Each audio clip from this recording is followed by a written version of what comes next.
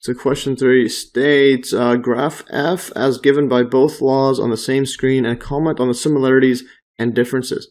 And then it says use T equals to 5,700 Kelvin, which is the temperature of the sun. You may want to change from meters to the more convenient unit of micrometers, where 1 micrometer is equal to 10 to the negative 6 meters. So in other words, yeah, this micrometer, I think that's mu symbol, yeah, another Greek symbol, and then 10 to the negative 6, so that's 6 decimal places. In other words, this is, or 6 zeros, or in other words, this is 1 meter equals to 1 million micrometers. And yeah, since we're dealing with very small wavelengths, you want to just scale this up, or just use a smaller unit over there. So let's just scroll down there, keep that in mind, and let's go all the way here. So solution to question 3. So to convert to micrometers, we multiply lambda, which is a wavelength in meters of the equation, times it by 10 to the 6, and this is just 10 to the 6 micrometers divided by meters. Yeah, or you could also divide it by 10 to the negative 6 if you want. Yeah, if you want to use that conversion that we were given. But anyway, so we multiply lambda, yeah, of meters times by 10 to the 6, which is of micrometers divided by meters. That's the conversion, and then we get equals to lambda in micrometers. So this, you could just use our basic units, and those just cancel, and we're just left with this one here. So anyways, so going further, so this is an Excel sheet that I made. Here's a link to it. You can download, and you can click and download and view it there. But I'm just going to show the charts that I made. So here's the energy density, F of lambda, and the units are. And the units here, I kept these as metered there, just because yeah, the calculus book chart is the same thing.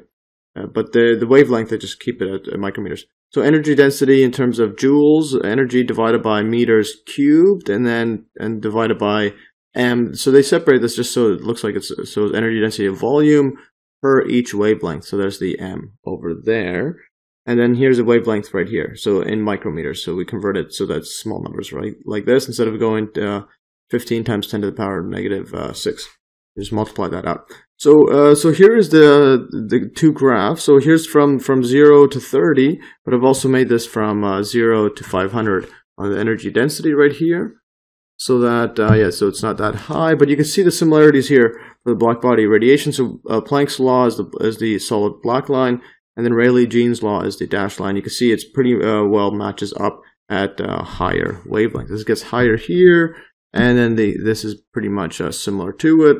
But then if you go, if you look at shorter wavelengths, and then also change up the scale so you could see, yeah, see it better at shorter wavelengths. So here's what happens at shorter wavelengths here. So Planck's law again. Notice Planck's law goes like this and goes down. And then Rayleigh-Jeans Law just keeps going, skyrocketing up there to infinity. So yes, the first figure shows that the two laws are similar for large lambda. So large wavelengths, these are all similar. So it's matching up over here. Then once you get below this, it starts messing up.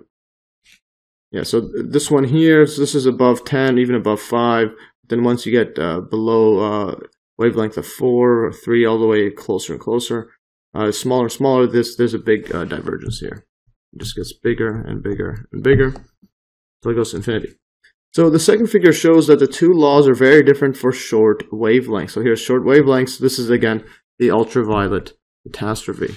So UV catastrophe, because it's, yeah, the original theory, the Rayleigh-Jeans Law, was showing is skyrocketing up, which should mean that hot objects should be showing really high intensity of short wavelengths like UV and so on. But in actuality, it dips down. So once you get past this visible range and for the sun, then it just dips down. So you don't get a lot of these high frequency waves. All right, keep going further. So Planck's law gives a maximum at, in this case, lambda is equal to 0.5 micrometers. So right about over there is the maximum. And so there's the peak of the peak energy density or intensity. So most of that light that's coming from the sun is in this 0.5 micrometer range. And then while the Rayleigh-Jeans Law gives no maximum or minimum, it just keeps going. Yeah, so there's no maximum there, it just keeps going infinity, and there's no minimum either, whereas this one here, the minimum goes to 0 over there for the Planck's law. So yeah, that is question 3. So now let's look at question 4. And what was question 4? Scroll up. So question 4 says, use your graph in problem 3 to estimate the value of lambda for which f of lambda is a maximum under Planck's law. So we already did that one. That's just 0.5 micrometers. So from the graph in question 3, f of lambda has a maximum under Planck's law at lambda is roughly equal to, approximately equal to 0.5 micrometers. So there's the maximum over here. This is the max for Planck's law, and that's straight over at this 0.5 micrometers.